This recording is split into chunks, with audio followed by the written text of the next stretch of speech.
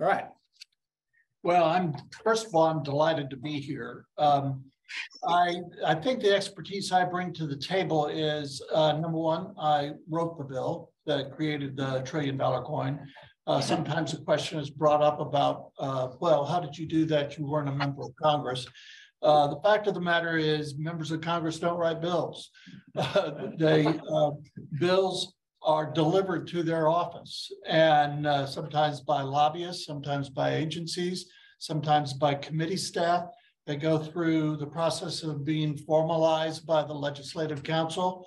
I happen to be the head of the agency, the United States Mint at the time. That, by the way, is a presidential appointment with Senate confirmation. I have stories about the confirmation process I can tell, but I'm not going to get into here. As the head of the agency, I conceived of the $1 trillion coin. I had very specific objectives in mind. I am a Democrat. I was appointed by a Democratic president, Bill Clinton. I worked with a Republican committee chair. So this was a bipartisan effort. Together we passed that bill.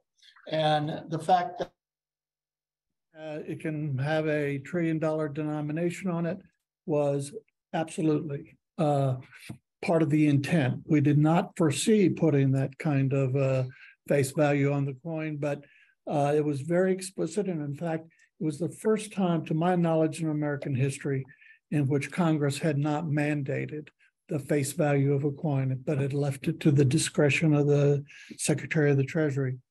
I think the other expertise that I bring to the table is that as a chief of staff at the Treasury Department to the Secretary at the beginning of the administration, I have insight into how decision-making is made and the political and policy aspects of decision-making inside at the highest levels of the Treasury Department, including its interaction with the White House. I was the Treasury Department's liaison with the White House in my position, and also with the Federal Reserve.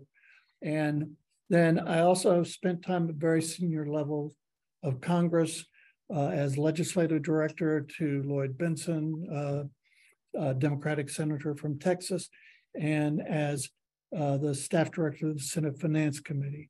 So I think those are the perspectives and the expertise that I bring to the table.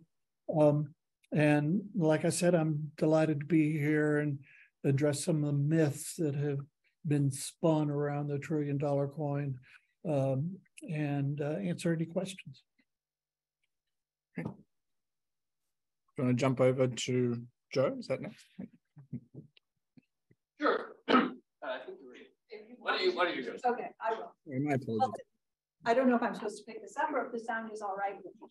There are some other, one of the things that's been exciting about the conversation around the coin, it has spurred other proposals for unusual bonds and other options, interesting questions over if we actually get to that point, what are the range of options that might exist? And one of the interesting ones for me is, do you want to create a solution that just does away with this foolishness, which is part of the way the $1 trillion coin is trying to get at? Or do we want to kind of say, like, if you're going to engage in partisan politics, so are we. So let's get this administration to where they need to be. And like, if the Republicans want to make decisions that might not be optimal for that in the future, like let them make those decisions in a public and politically accountable way. Like, how do we start to think about that when we get to actually the point of like, do we want to go forward with the coin, or do we want to go forward with one of the other alternatives that's now emerging? Do you want to maybe respond? Okay. Invoking the 14th Amendment is, I think, along with the $1 trillion coin, sort of the two best options at the last moment. And I think the politics of this confrontation sort of drive toward a cliffhanger in which a decision would be made at the very last minute.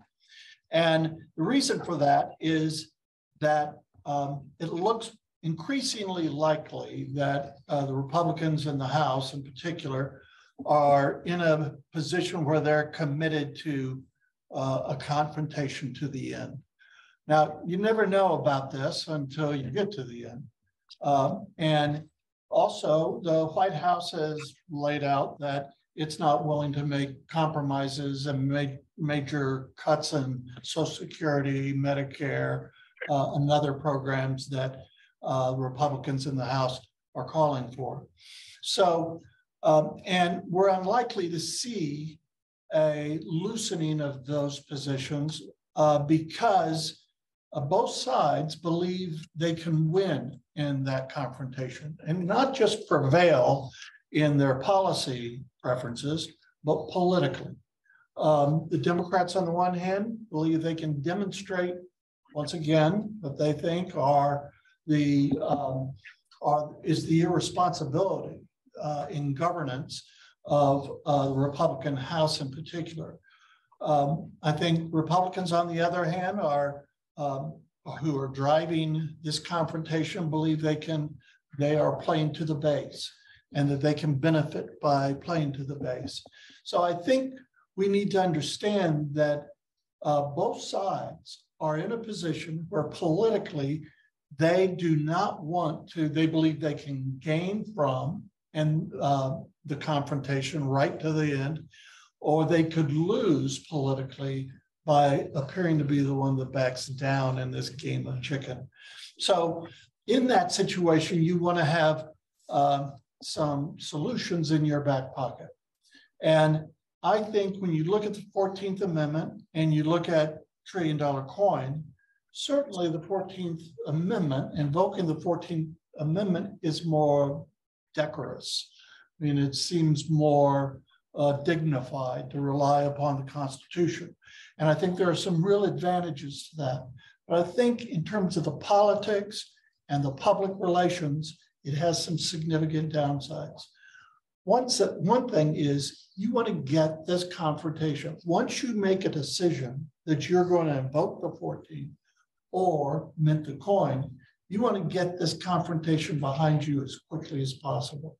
It's going to create a firestorm. You want that firestorm to be over and out as quickly as possible.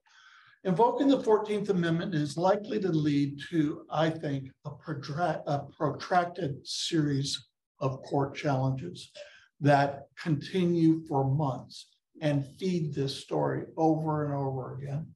Certainly, minting the coin will create controversy, but it appears to me that the law and precedent is so clear about the Secretary's discretion to mint the coin, and the fact that in principle, there is nothing new in the $1 trillion coin. There's a couple new zeros on it, but that's it. And in that circumstance, that I think a court challenge will be, and it's hard to predict how courts deal with issues today, but I think this is more of an open and shut case. And we'd be able to get the controversy behind us rapidly, and we could deal with the entire debt limit once and for all. Minting the coin will defang the debt limit. So with that, I'll stop at that.